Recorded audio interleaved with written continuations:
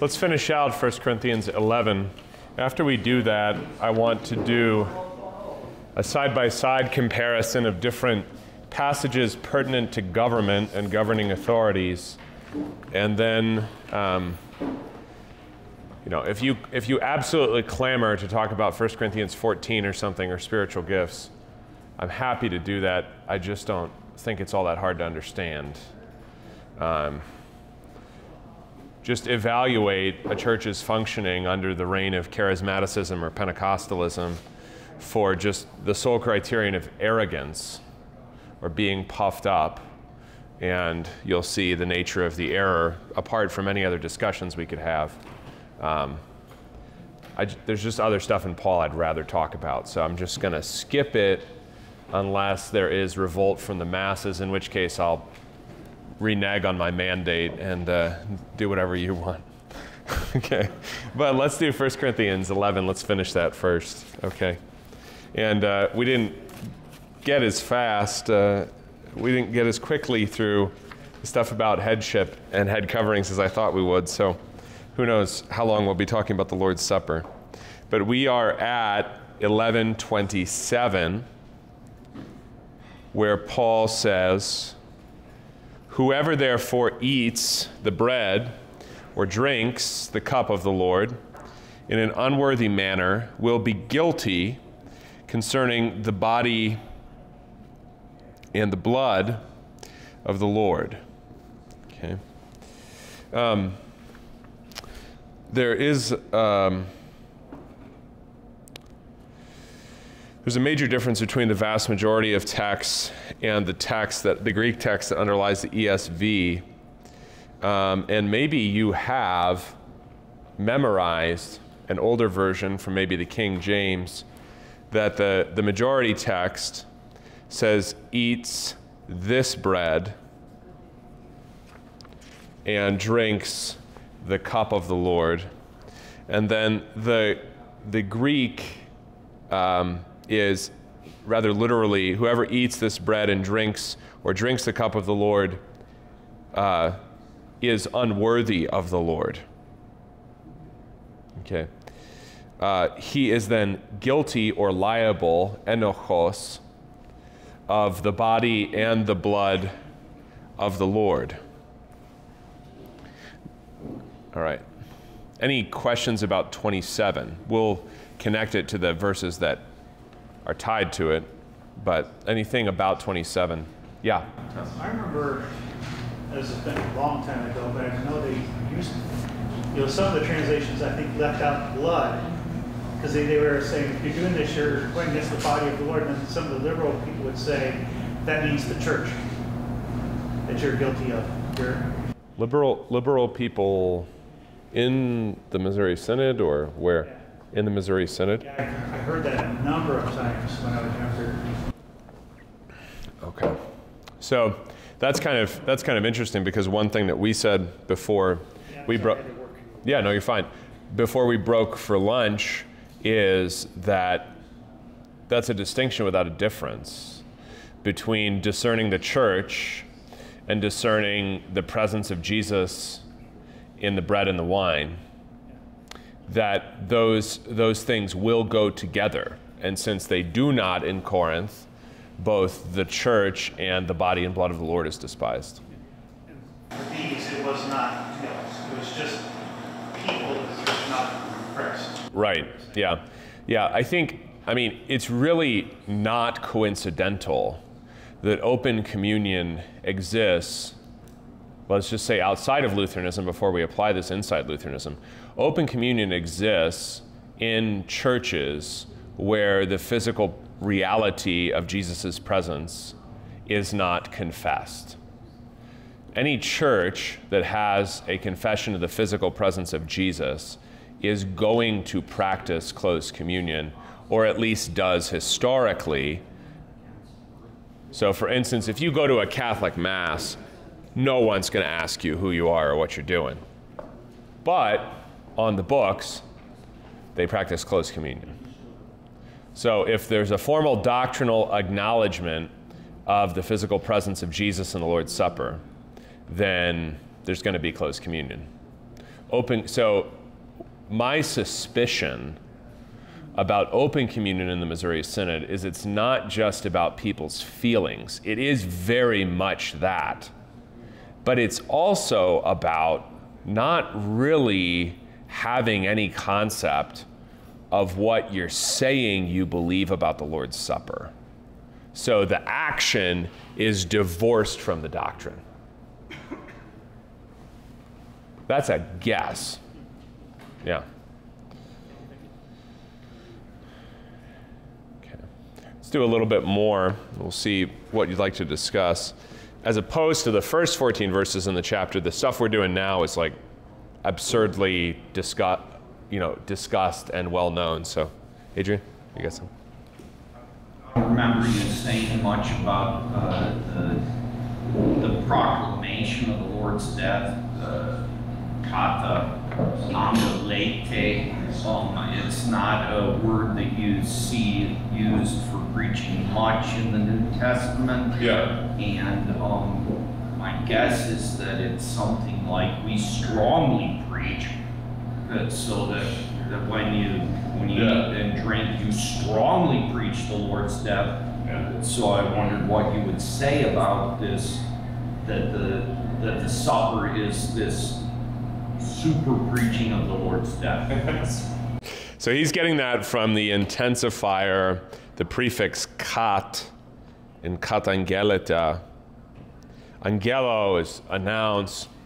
This is, more like shouting maybe, or proclaiming aloud.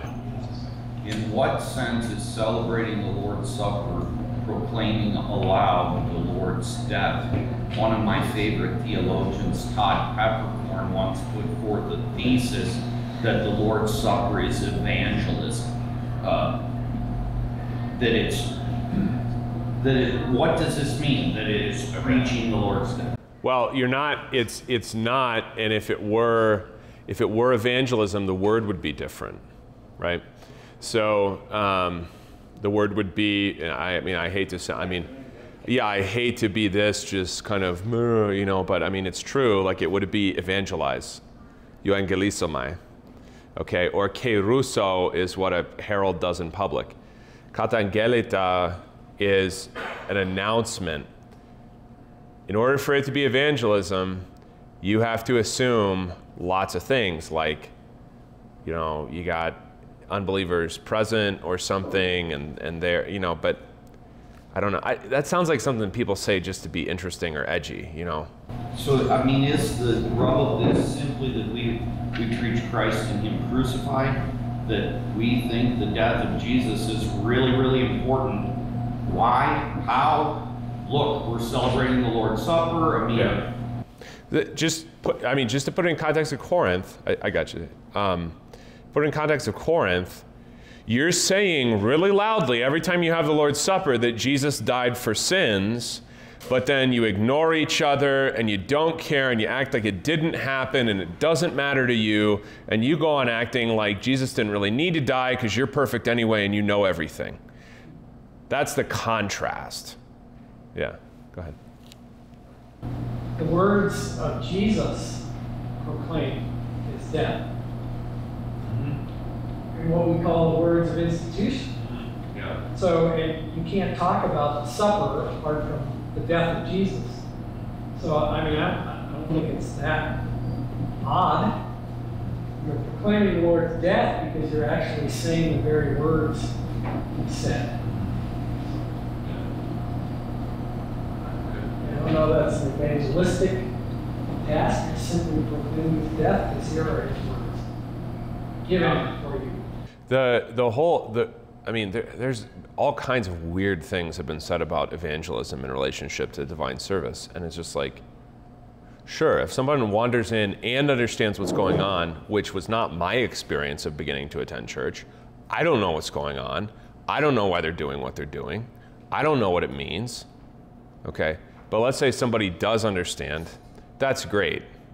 But people are not sitting out there in the world saying, I wish there was a guy in vestments that would say ritual words to me right now. That's not That's not a need they're aware they have. And then, so, you know, the divine service is not going to get the job done by itself evangelistically. But then similarly, I don't need to screw with it all the time because it's not going to get the job done evangelistically. It's not there for the world to understand or appreciate. And that's fine. So you got to go talk to people you don't already know, and you need to not mess with the service all the time because it's not there to be messed with. It's not really, seems simple to me. We turn it into rocket science, and I think it's just like, you know, it's basically a Honda Civic. It gets the job done. It's good. It doesn't break down. It's good. Let's keep moving, you know? So, all right, it's one of my favorites too, so I have a lot to say about that. All right. Let a person examine himself then, and so eat of the bread and drink of the cup. Now your key here is in the Greek verbs, because your Greek verb in 28 is, well, there we go. Dokimazeto. Let me just remind you of what's going on with the Lord's Supper. Verse 19, Hina hoi dokimoi faneroi genontai en humin. So that the examined, prepared, readied, whatever word you want to use for this obviously common stem, dok, the dokimoi, the prepared. So, dokimazeto de anthropos haoton. Let a man prepare himself. Or really, very generically, let a person prepare himself. So this is not gender specific as the male-female discussion was.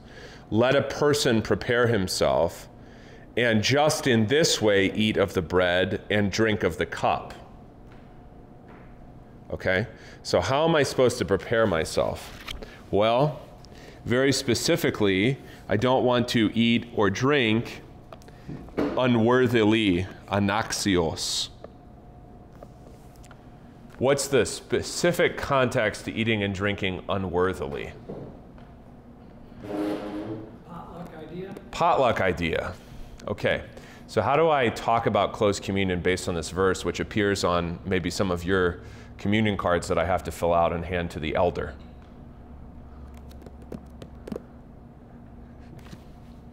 It kind of does and it kind of doesn't. I actually think a better support for closed communion is you proclaim collectively, but you're not really a member of this congregation and you don't actually agree with it.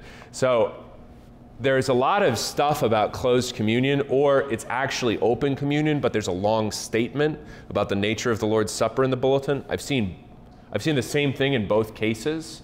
There's like the pastor wrote a treatise on the Lord's Supper, and then at the end it tells you what you actually need to know, which is talk to the pastor, but it's at the wrong point in the bulletin, so it's too late anyway. Okay? Or I've seen like a treatise about the Lord's Supper, and if you agree with this, belly on up, you know, and it's like, all right, well, whatever. And that's a neglect of oversight, but the first one is a neglect of reality, which is they don't know what you're talking about. Just put at the beginning of the service, if you haven't communed here before, please speak to the pastor, and just get vested fast enough.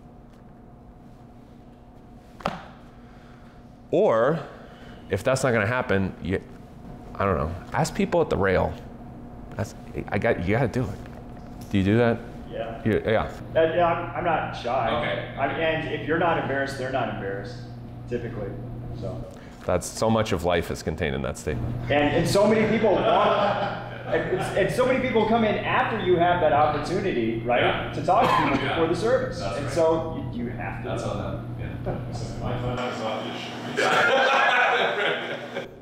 Right, yeah. Yeah, go ahead, Ralph.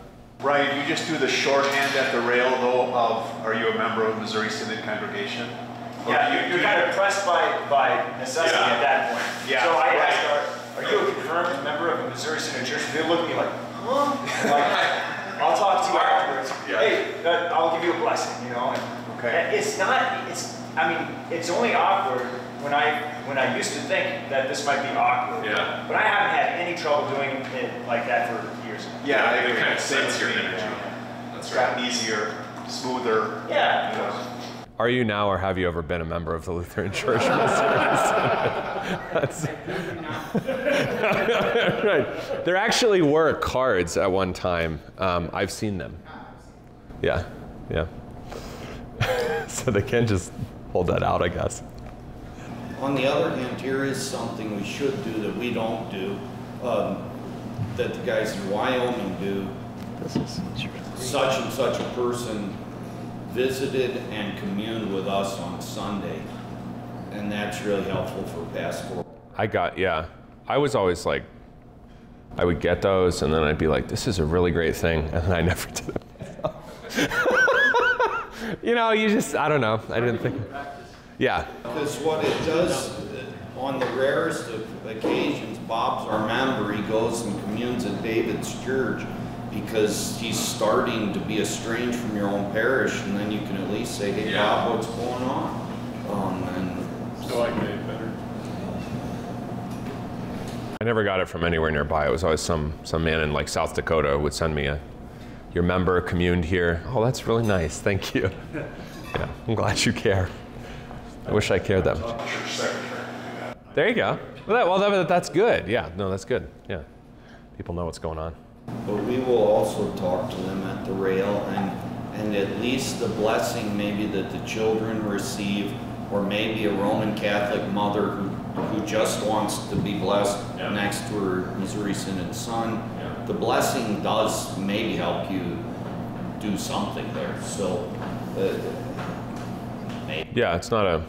Now, Kleinig has a really great article called Pastoring by Blessing, that if you haven't read it, you should find on his website, because I think that's a very, very powerful, on that regard, lest you think it's just a formality.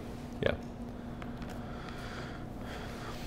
So I'm not the most enormous fan ever of verse 28 as like the proof text for the doctrine of close communion, but I mean, it's part of it. Examine himself or test himself is the reason that, although I definitely support younger communion, I don't support infant communion, and I really don't see how you squeeze it into the Bible, or squeeze it or run it through the Bible and come out on the other side. That's a debate that seems to have died down, but that, like everything in the Lutheran Church, I'm sure it'll come back. So when the arguments for infant communion come back, I think the idea of, knowing what's going on, understanding your sin, understanding what's happening here. The reason people argue for infant communion inside and outside the Lutheran Church, I have found, is because they're conflating the purposes of the sacraments.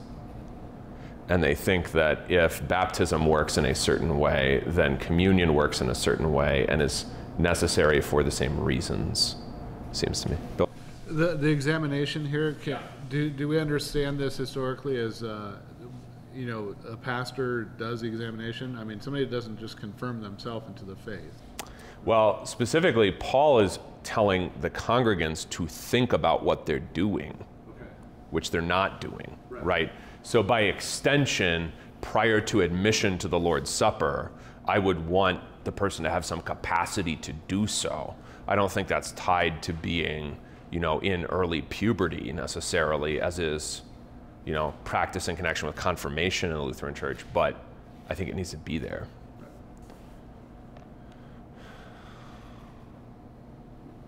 Anybody on age of communion discussion? I think it's a huge question for the church, just because there's so many different churches, different traditions, people move around the country, and what are you doing here? What are you doing there? Why do you do what you do here? Well, why do you do what you do there? And so, I mean, I guess from a history standpoint, I'm interested in, is rationalism involved in delaying communion until the age of 14? And if you're going to have it, why have it at a certain age, or why think of it rationally? And then if you do think of the faith in the little ones, how little? I mean, I think from Augustine to Luther, it was around age 7 in the West, but I could be wrong on that pretty consistently. I don't know about the Middle Ages in the West. I think the argument that examine what himself means a certain amount of data that's gone over in confirmation. The difficulty I have with that is one, in the Lord's Supper, I'm looking for repentance and faith and an understanding of what's happening in the Lord's Supper. And that's all I'm asking of the 52-year-old who hasn't studied anything since he was 14. So that's all I'm going to ask of the 6-year-old too. So that's kind of my thing there, is that there's a lot that is really very kind of fake, or we're all kind of faking how much we know in connection with confirmation, because I really doubt that the 52-year-old knows what the 14-year-old does. He's probably forgotten most of it, but he still gets to take communion. The really heinous thing with open communion to me is, if the poor kid is baptized and raised in a Lutheran church, he doesn't get to take communion until he's 14. But if he happened to grow up Baptist and he's 21 and he shows up, go right ahead. You know, so it's pretty sick. So the idea of intensive instruction at some point in your life, that's great. But I just don't want to fake how much we're all supposed to know before we can take communion, because I don't think it's biblical. And the other thing is, I think a lot of us as adults are lying to ourselves about how much we remember. So in that case, if it's about a certain amount of knowledge, just commune the 14-year-olds, because it's fresh for them. Go ahead, David. This isn't really on topic, but early communion and then later more instruction, confirmation, or just earlier confirmation instruction, doesn't matter? Yeah, no, because confirmation is not a biblical rite, not even by kind of extension or guess, but just on an anthropological level, it's kind of helpful to have something when everything inside and outside of them is changing, and you kind of bring them in intensively at a certain point. That's totally fine. I mean, if you want to do that earlier, that's fine too. Or you want to do it over 5 years and structure it differently, great. I just don't think it's the same thing as what is necessary for reception of communion. We don't teach that confirmation is a sacrament. Rome does. Yeah. We behave like confirmation is a sacrament, and Rome doesn't. Correct. Yeah, no, that's, all right, we're all done. That's it. No, that's it. Yeah. We're done. No, you're fine. Go ahead. So I just want to ask the pastors in the room, we were struggling with the parents asking their younger kids down to, let's say, around 7 years old. Yeah. Hey, they know what the sacrament is. They know what sin and grace are, and they know that this is where Jesus forgives through his body and blood. And so confirmation, even before I arrived at my parish, it started getting pushed back and back and back, to the point where confirmation and the instruction of confirmation was taking place around 3rd and 4th grade, which might be fine, and those kids are capable of a lot. But what I wanted to do with confirmation is an excuse for, as you said, intense instruction, probably needed a couple more years. Yeah. So we just detached the two. Yep.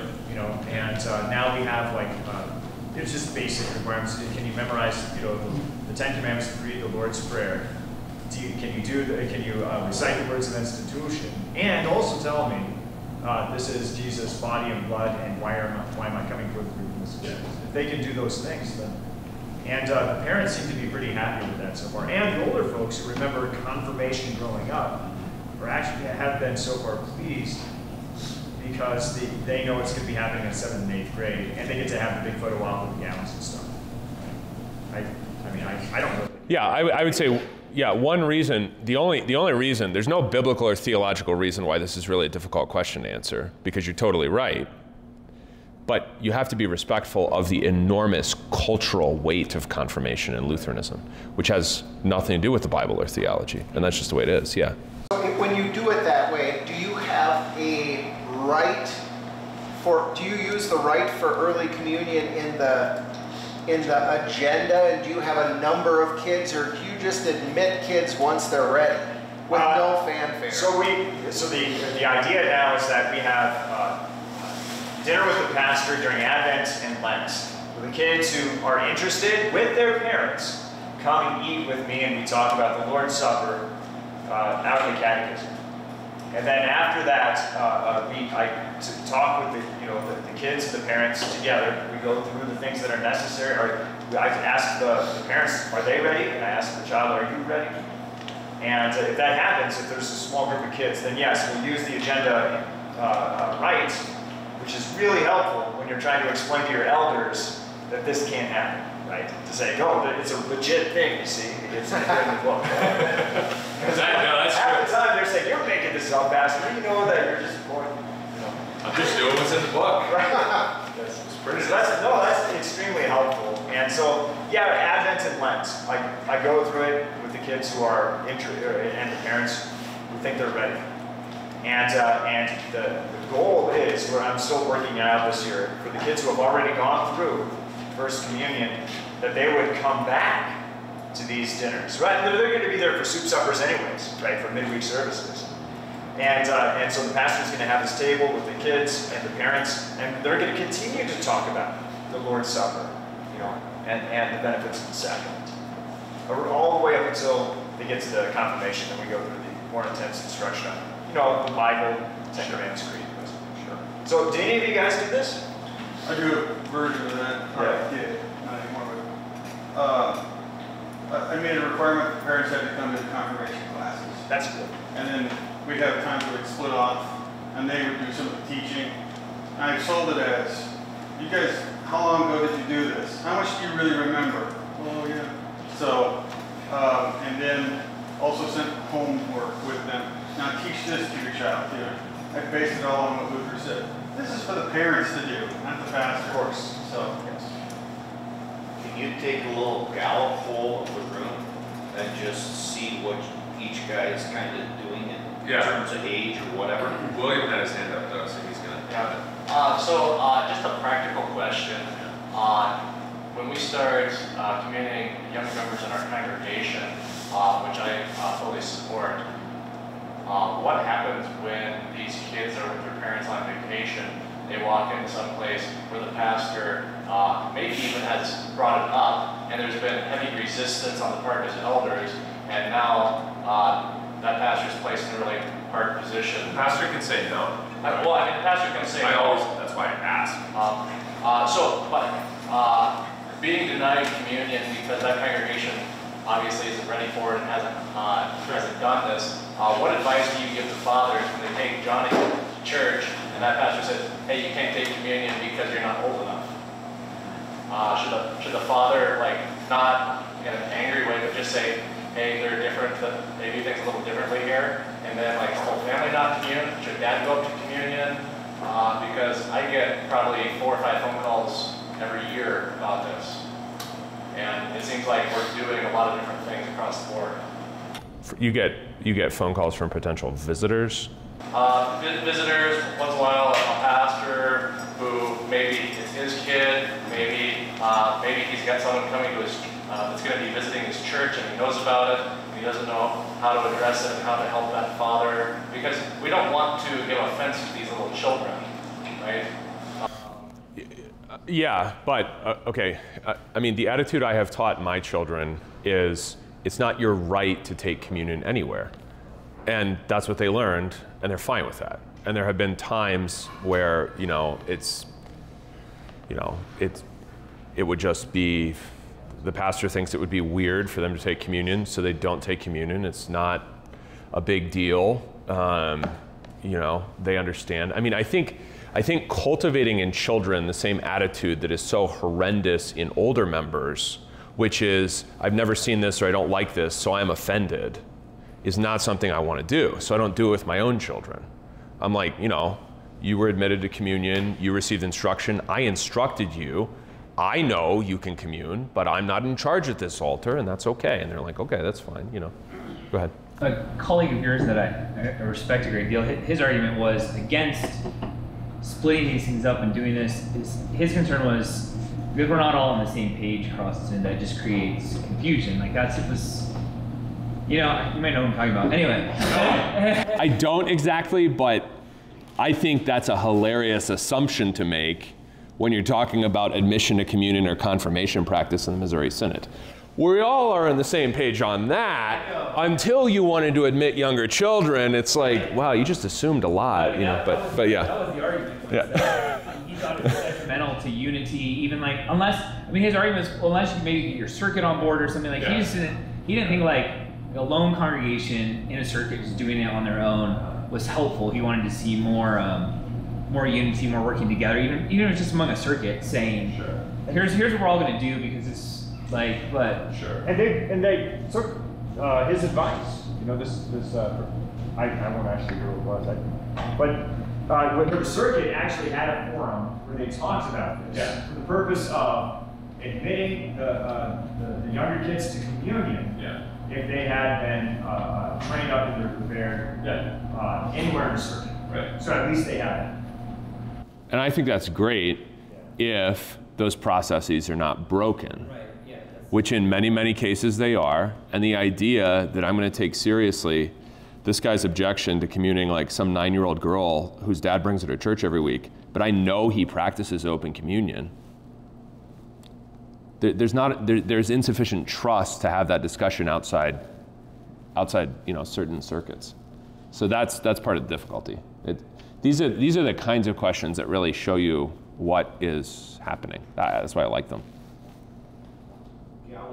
Okay.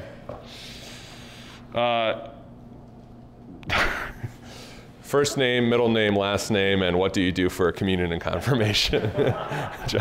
Oh, let's give this man his certificate before we forget. I wrote sniper on the bottom of it. So there you go. Yeah. There you go. I'm going to put that up and next to the picture of the class. Yeah, that's right. Go ahead. Jonathan Olson. So I'm at. All right. So what do? We have a Learn by Heart program, so we encourage the kids from early on to just start memorizing, which some of the things, Lord's Prayer, they're already memorizing because they're saying it at church every Sunday. Yeah. And then I'll meet with the parents to decide, is the child ready, and then we'll talk through things. But we still do the confirmation tied to the communion. So if the child's ready, then we do the instruction. So it's a year of catechism, a year of the Bible, and then confirmation. So. At what age do you admit communicants to the altar? Or at what age is your parent? Adrian, Cheryl, 4th, 5th, and 6th graders. Somewhere in that range. That's when they start, or that's when they're done and they're admitted? In that range, we may have communicants. We don't have communicants younger than that. Okay. So I don't think we have an age limit in our tradition. It's really when the parents and the pastor get together with the child, and there are, I think as Pastor Fleming said, there's, you know the catechism, you know the Lord's Prayer, you know the words of institution, you know what you're receiving and why. Yeah. But otherwise, so I think, and I'm new, so I think the question will become for me. We currently have 4 confirmands, and they are kind of in that range. But I think the question becomes once you get a class that's got, really young to much older, how that kind of works too. So. Do they finish the 3 years and then they take communion, or? We have 2 years of instruction usually. So it used to be 7th and 8th grade. Yeah. We've kind of pushed it 4th, 5th, 6th grade. 2 years catechism instruction, coming to the Lord. So, I'm trying to implement the first communion and push confirmation age to later. So what ages are you looking at for those 2 things? Well, my kids are confirmation ages now, so it's just the idea of having a first communion, because I don't have a lot of kids. Yeah. And so, but trying to get the congregation on board with the idea of separating first communion from confirmation. Okay. And I'm going to steal Pastor Flammy's idea and do the dinners Advent Lent. I think that's great. You already heard from us. You're a number here. So we do 3 years of catechism. I've just tried to not use the word confirmation. So it's a year of Old Testament, year of New Testament. We use the Bender materials there for surveying, just the basic narratives, gets them learning by heart. What age are the kids? I just don't make it about age. Who's the youngest person taking communion? In terms of starting catechism class, it's 3rd grade. So he's going to take communion at the end of 5th grade? Or he does, or he is, or? Yeah. Okay. Youngest? Who's the youngest person? This is what we're really asking. Who's the youngest person that takes communion at your church? 7 years old. 7 years old. Okay. Dave? 11. 11? Dwight? I'm retired. Retired. I have done vacancy. Yeah. I did confirm a 9-year-old girl. Okay. You confirmed her, not First Communion. Okay. Jim? I'll try to be brief, but I'll say my congregation probably went 12 or so years without confirming anyone. Like lack of supply or lack of demand, or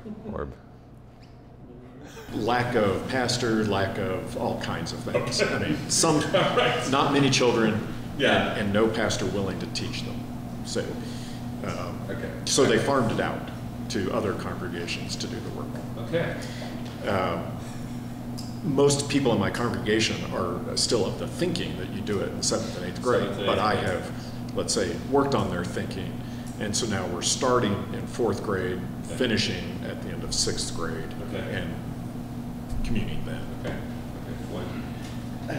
8th grade. 8th grade. There were 2 years of instructions. I had a 3rd grade, started 6th grade instead of 7th grade. Yeah.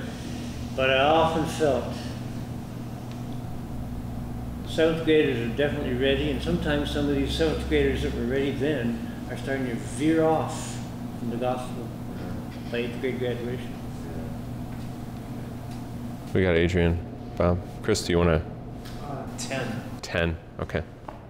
Does Pastor Mielis, does he separate communion and confirmation, or is it just? No, he runs it all together. It's a 2-year program. Okay, all right. Confirmation as young as 6 or 7. Confirmation, okay. 2 years, 1 year, 6 days, 6 natural days. Whatever it takes.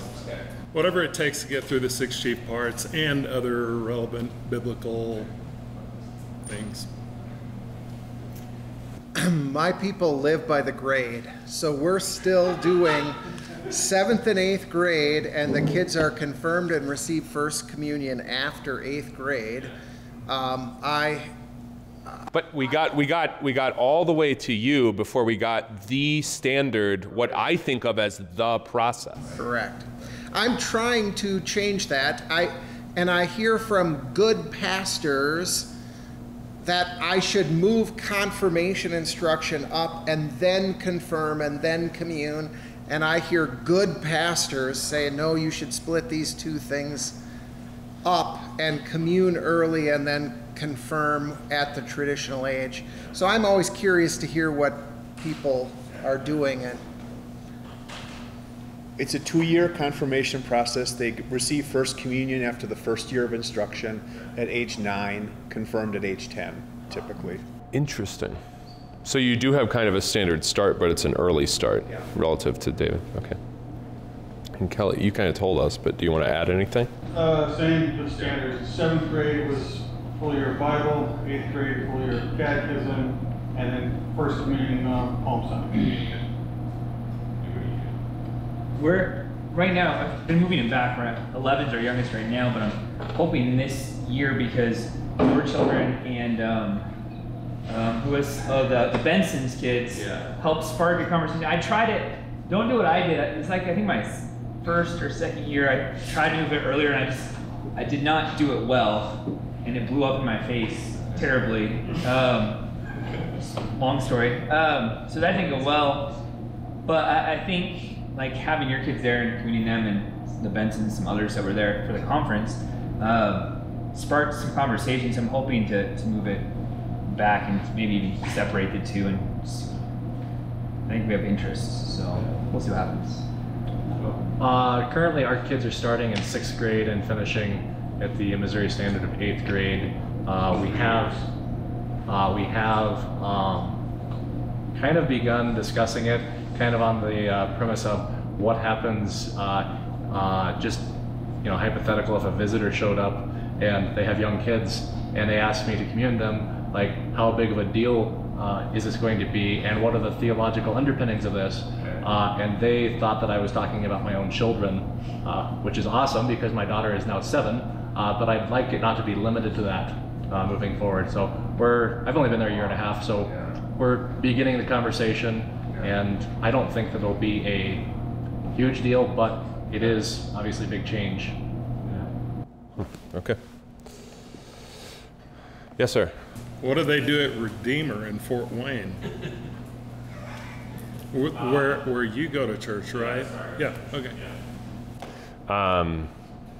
The kid starts communion instruction whenever, which is, how many hours would that be? You're probably talking like 10 to 12 hours. It's Saturday mornings, but it's for like 3 months. So 12 hours of instruction. The kid has to know the catechism, that is, 10 Commandments, the Creed, the Lord's Prayer, and the proof texts for baptism, confession, and the Lord's Supper. So they have to know the words of institution, for example, and be able to recite them. And then they take communion. Confirmation happens over at least 2 years of similar Saturdays in the spring, so in the beginning of the year, and that is kind of whenever. But I will say that the force of confirmation is totally different when it's not a lead up to, it's not really a lead up to something, it's kind of more instruction. And there are kids that go to confirmation for like 4 years before they actually go through the rite of confirmation, because it's just instruction, it's not, they're taking communion. Yeah, so, yeah, Floyd. If children have received communion, I have no problem with that, at a younger age, and then instruction comes after, what is the purpose then of a confirmation rite? Because traditionally, the children have been instructed, they're presented to congregation, they should be able to examine themselves and receive the Lord's Supper worthily. What is the point of a ritual then? Oh, okay. The ritual, so just the thing that's like in the Missouri Synod agenda is supposedly not really about the Lord's Supper. It's about baptism. That is, the confirmation rite is a mirror image of the baptismal rite, where in the baptismal rite, you have many of the same words as in the confirmation rite, but the burden is on the sponsors or the parents to say the words in the baptismal rite, and then the child recites those things for himself in the confirmation rite. The actual answer is there is no point. That's the actual answer. I mean, if we have Martin Chemnitz arguing for hundreds of pages, confirmation stinks, and then we all have confirmation. Yeah. Jim. They consider this right, but the congregation makes you a voting member of the congregation. That's right, and that was part of the reason why we decided to make the 7th and 8th grade confirmation a thing, to keep it there, and tell the kids, now you're an adult member of the church. Whereas we didn't want to take away from them, their fervent desire maybe to receive the Lord's Supper. But you're right. I mean, there is instruction prior to admission to communion, but it's not the, 3 years. I mean, some of this is really extensive, and if they're doing Bender material, like, these kids know a lot if they're paying attention. That's it. Right. David, yeah. Are you saying your kids are voting members after they're confirmed? That's illegal in the state of Minnesota. It is. Lots of things are illegal in the state of Minnesota, yeah. Dwight, go ahead, yeah. Right, so I'm just going by, right, whether the Constitution and bylaws were of my particular congregation in Podunk, New Mexico. Yeah. And it turned out that after you were confirmed, you were a voting member. Sounds good to me. Sounds right. I have seen constitutions for this where confirmation is entirely removed. There's baptism, and then there's a period of instruction when you become a voting member. and there's no mention of confirmation whatsoever. I mean, back to the point about what kids know, like at our place, we have chapel. All of the kids in the church are in the school at those ages. So they're in chapel 5 days a week. They're having Bible classes for probably close to minimum 3 hours a week. So by the time they're even through 2nd or 3rd grade, they probably honestly know more than most of their parents as far as biblical contact. Because they're there every day. And they're living it and hearing it, and they're in this, they're singing, memorizing hymns every week. I mean, they probably know more about hymns and the Bible than their parents do by the time they're in 3rd grade easily. And so for my congregation, it was entirely family driven. The pastor never said anything about younger communion. It was the parents and the children coming to us saying, this is what they know, this is what they learn. All right. I figured it was a good thing to stop on. Because I know many people are doing unusual things now, so something to discuss. Can we talk about why people are dying? Yeah. Okay. That is why many of you are weak and ill. So this is why I think the notion of the unworthy manner is important, because although it's not their intention, we saw from that verb, you do not come together to eat the Lord's Supper, yet you do. Many of you are weak and ill, and some have died. This is an understanding of the Lord's Supper where unworthy eating is harmful in tangible ways. Now, if that seems hard to believe, I think that has more to do with our understanding of what the Lord's Supper is actually doing than with, trying to explain how that works. I mean, that's what he's... For Paul, this is offhand, obvious. That's why many of you are weak and ill, and some have died. That's why. Go ahead. Did we skip verse 29? Did I skip it? Let a person examine himself then, and so eat of the bread and drink of the cup. Yes, I'm sorry. For anyone who eats and drinks without discerning the body, yeah, I'm sorry. So 29, our verb there is eats and drinks for himself judgment, not diakrinon, the body of the Lord, not perceiving, discerning is good too. Now what's interesting is that it does not say the body and blood of the Lord, it just says the body of the Lord. I don't think that that's sort of an insult or that the cup is lesser. I think it's just a synecdoche, it's the... Because he mentions drinking. Yeah, he's assuming that they go together. Again, this is something that Martin Chemnitz would have to go on for like 20 pages, but he's assuming they're eating and drinking. So you're not communing in one kind, obviously. But when you're doing that, to do it unworthily is to drink judgment on yourself, and the judgment may be expressed as weakness, sickness, even death. Okay, yeah. So sometimes we hear krima, they're translated as condemnation. Yeah. And so do you want to address that? There's a difference in even the words between condemnation and judgment. Yeah. Krima is not condemnation. I mean, condemnation is katakrima. That's a condemnation. Krima is more generally judgment. Because I'm not even sure that Paul's saying, like, you are going to hell specifically, but that you suffer these things, including weakness, sickness, and even death, physical death. Yeah, I've heard occasionally pastors take it as condemnation and say, a person can go to hell if they, receive this wrongly, and which, to its nth degree, yes, of course, but that's not what Paul is saying. That's not exactly what Paul is saying. What Paul is saying is that there you are incurring something, not necessarily condemnation to the seventh ring of hell, but other consequences at the very least.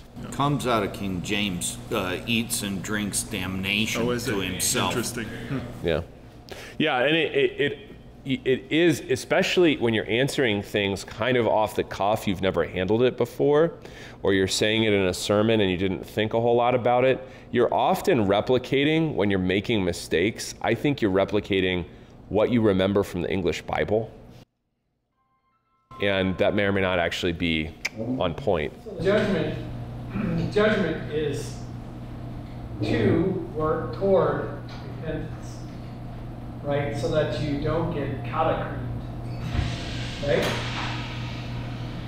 He's not really touching it. He's not really touching that. He's just saying these consequences are because of this. That's all he's saying. I mean, he's not saying like, you got sick so that I mean, his explanation of it might be like, hey, this is going to help you, but it's too late for those who have already died. So I think it's just an examination of consequence. Because he's going to expand in 31. He says, if we judged ourselves truly, we would not be judged. So the question is you're either going to discern truly yourself and eat and drink worthily. And notice that Paul doesn't do this kind of like, well, nobody's really worthy, because he doesn't mean you're sinless. He means you understand what's going on and you're repentant, If you judge yourself, then you do not undergo the judgment incurred by unworthy eating and drinking. Yeah. Okay. But when we are judged by the Lord, we are disciplined. So this is where he's saying what you just said, David, is now. When we are judged by the Lord, we are disciplined so that we may not be condemned along with the world. So just check the Greek real quick. 32. When we are paidiometa, trained by the Lord. Again, this idea that suffering is purposive and curative and helpful when we are judged by the Lord, so that we may not be katakrithomen with the cosmos, condemned. That's condemned. That's damned there. Yeah. Okay. So then, brothers mine, when you come together to eat, receive one another. Recognize where the church is. Recognize who is in Christ, because Christ himself is present, right? If you want to drink, okay? If you want to feast, do it in your house. Okay? When you come together, wait for one another. It's really, wait is very lame. It's ekdekesla. It's allelus ekdekesla. It's clearly receive one another. It's pretty simple. Okay? If anyone is hungry, let him eat at home, so that when you come together, it will not be for judgment. If I can sum up what's actually wrong specifically with the Corinthians, it's that, again, they take far too lightly the things of the Lord and far too seriously the things of the flesh. They take really seriously what they're going to eat and not at all seriously what Jesus is doing in the church and giving the church his body and blood. Okay. And about the other things, because he's gonna start talking about spiritual gifts and kind of doing his own thing now from 12 through the end of the letter. But he says about the other things. So this could be other things that could go on a list of what's wrong or disputed in Corinth. He says, I'll talk about it when I get there. Okay. So there's probably plenty of other things going on, right? Anything else on the Lord's Supper we want to discuss before I want to do this comparative thing with governance, but yeah, go ahead. I came across something rather unusual. Yeah. Pastors or circuit that tends to lean toward open communion has said, well, I don't stop people from coming to communion because I believe that the penalty that they would incur would help them to understand how serious it is. Well, that for the very same reasons, I wait for the garbage truck to come in front of the house, and when I see it hurtling down the hill toward the cans at the bottom of my hill, I throw my children in front of the truck for the very same reason, because then they'll learn about trucks. I mean, it's like, you don't do it because you're worried about how it's going to upset people or you don't understand why it's holy. That's why you don't do it. Don't, yeah.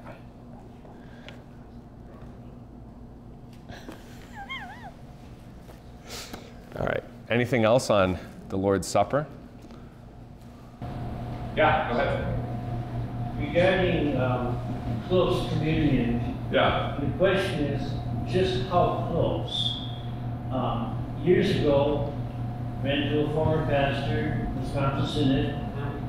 He was serving a congregation in the resort area. A lot of Missouri Synod people spent their vacations there. They come to his church, they take communion.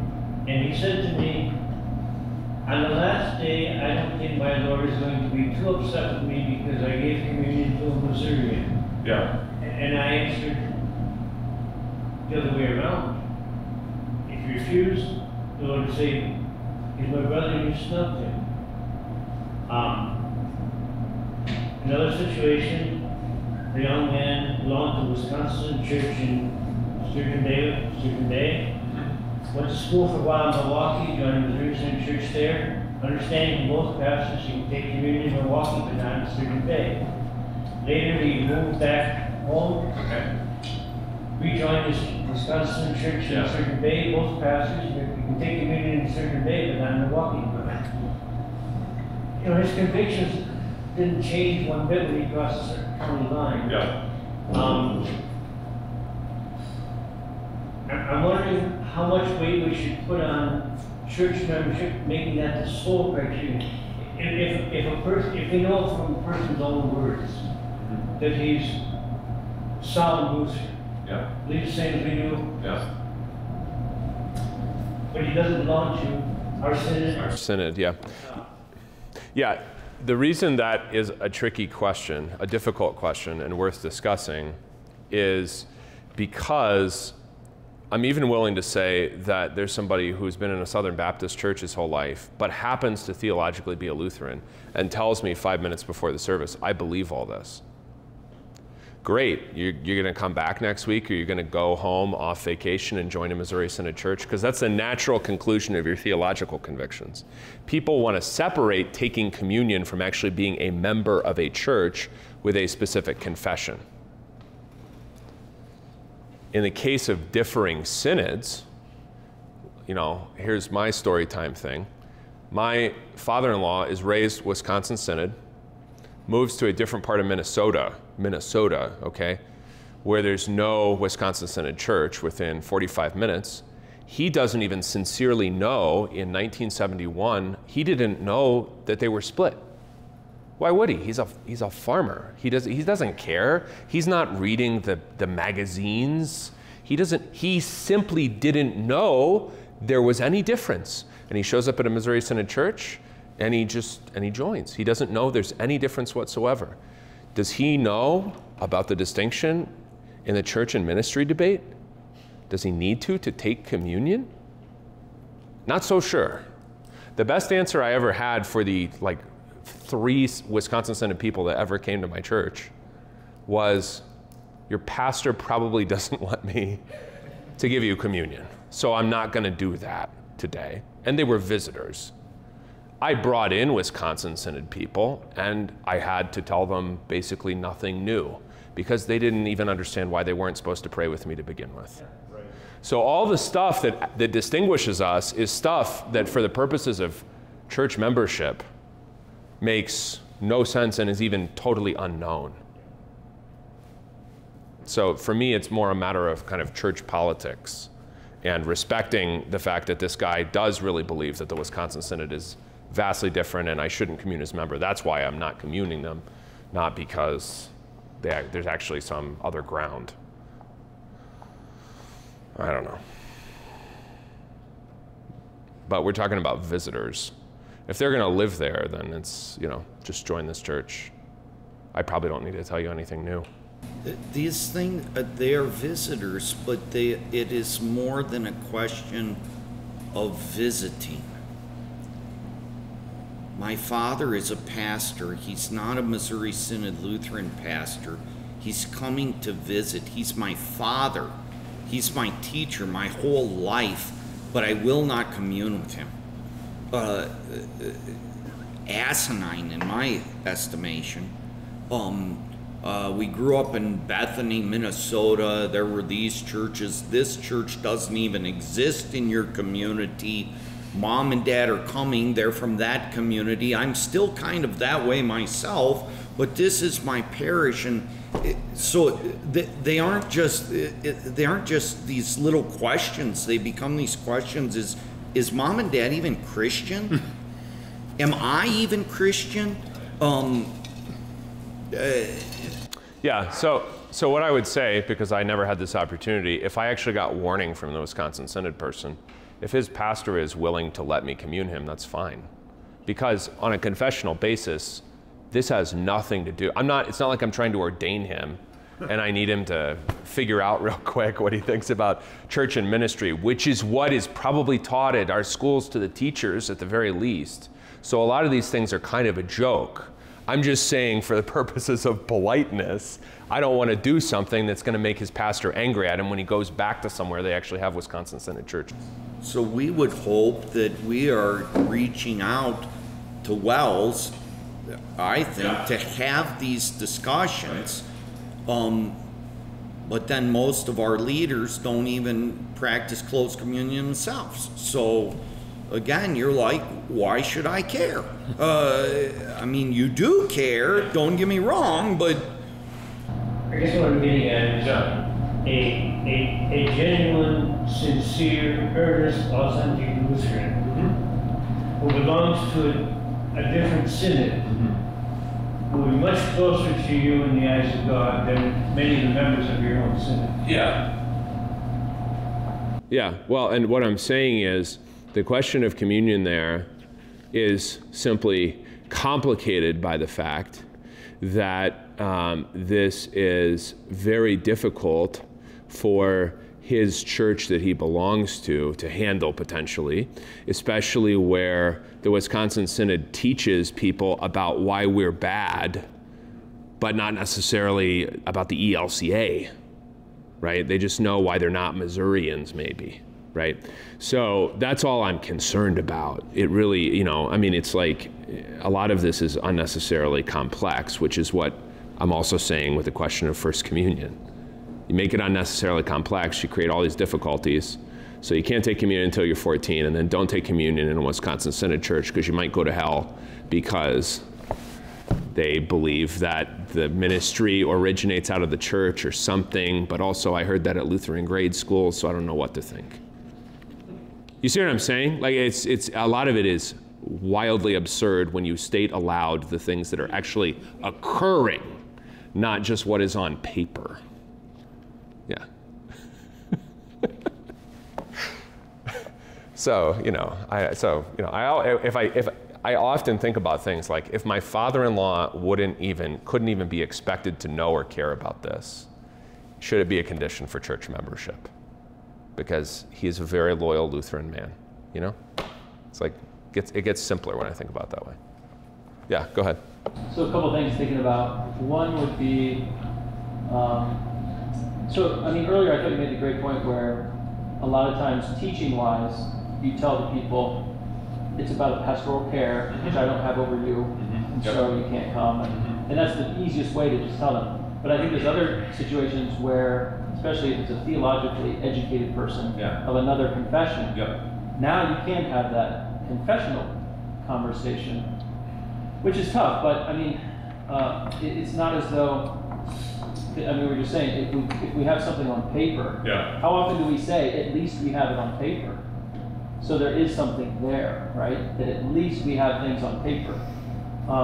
What if I told you all the biggest problems I ever had were from lifelong Missouri Synod Lutherans? The box had the right label on it, but the theology was not inside, Yeah, I mean, I guess so. My second point would be,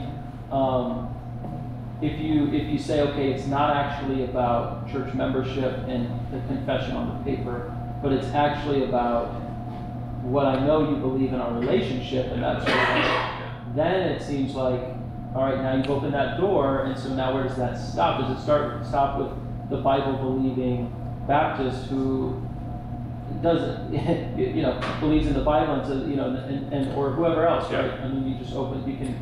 I think if you, the reason that you need this stuff on paper is because you have neither time nor opportunity, which I completely understand, to do the work of figuring it out and keeping the pastoral relationship and the instruction going. That's why.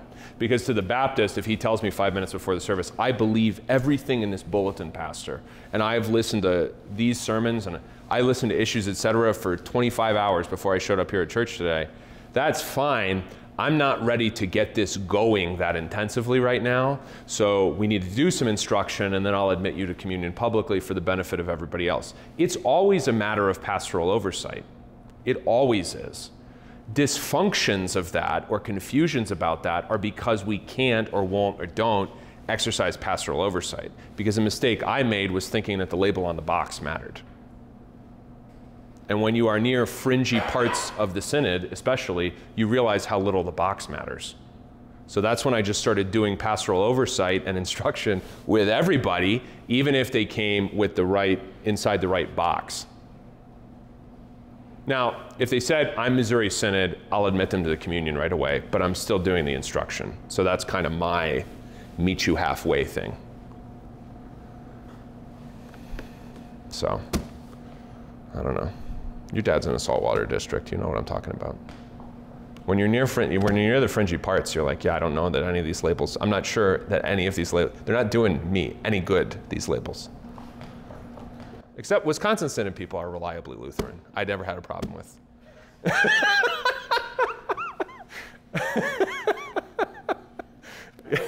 Go ahead. Yeah.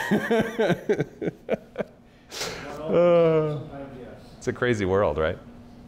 I think we always had this problem. I think we did. But the demand for open communion kind of as a norm is, I think that comes after we switch into English. But we did have it even when we were in German, because the German Methodists always did open communion. So that was always a little bit of a pressure. Go ahead, Phil. Yeah, I guess what I'm saying is, that, well, why right. Basically along the synodical conference lines. Yeah. That warms my heart as well. But, yeah. Yeah, that's right. What would Wisconsin's, what is, I mean, I think most Missourians would at least grant to Wisconsin that we have, generally speaking, the same view of the supper, generally speaking, the same view of the small catechism. I think most Missouri Synod pastors in the field are probably comfortable communing a Wisconsin Synod Lutheran. But if Wisconsin's position is such that it isn't in any way reciprocated, then that's almost worrisome. Like they are the only Christians and we aren't even that.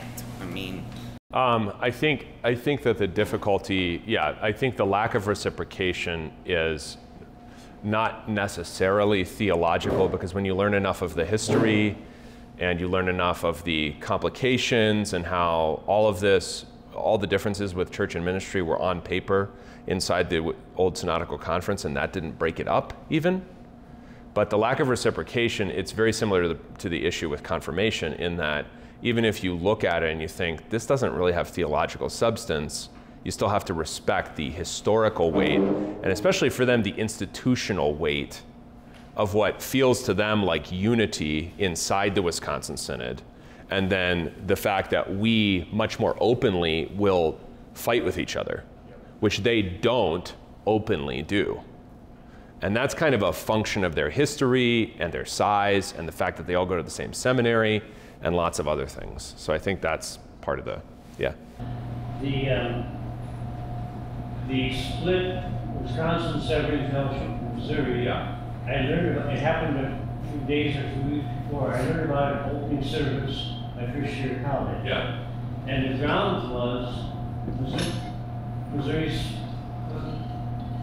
it was something with the fellowship principle. Yeah.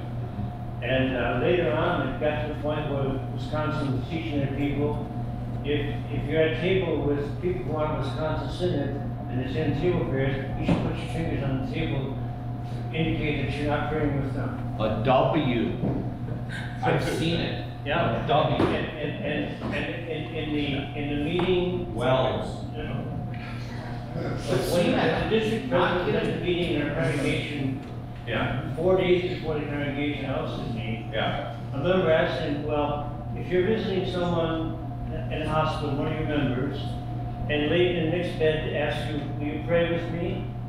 And his answer was, I would pray for her, but not with her.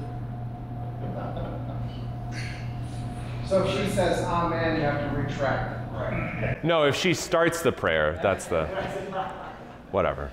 I mean, yeah.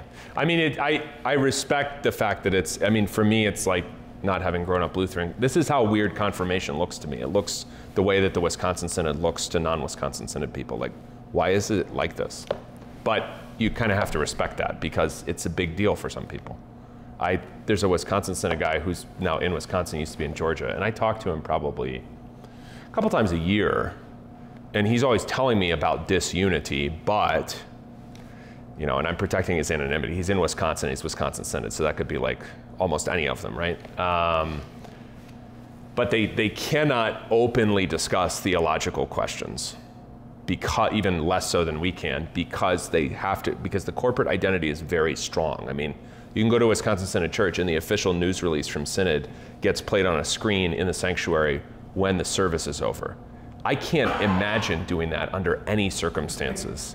Being like, here's what the Missouri Synod says about the world this month, let's watch. You know, like, it's like, I can't fathom a world in which I would do that, but that's something that happens. So I respect that, even though I find it odd, yeah. What Pastor Cheryl said about, they think that they're only Christians. Yeah. The lady teacher at the school where I was pastor at the time, she was in tears one day because one of her classmates thought that only Wisconsin people were going to heaven. I mean, that attitude is there. I wish we could help them with it a little. We had Bethany University choir come here one time. Their choir director is Marzoff. Yeah. Oh, the ELS school. Okay, yeah. Mm-hmm. Who is a Missouri Synod Lutheran Fort Wayne man, but he's their choir director. And so they have Missouri kids in the choir, they have Wells kids in the choir, they have ELS kids in the choir. Around the building as we're sending them out for housing are girls crying because they are simply in a Missouri Synod building. And so, I mean, these aren't insignificant things, and I don't know, it doesn't seem right to me, but well, they're not ours, so I got my own problem. Right. All right, we're at time for break, so we'll take 15 minutes, and then we'll come back and start the governing authority stuff.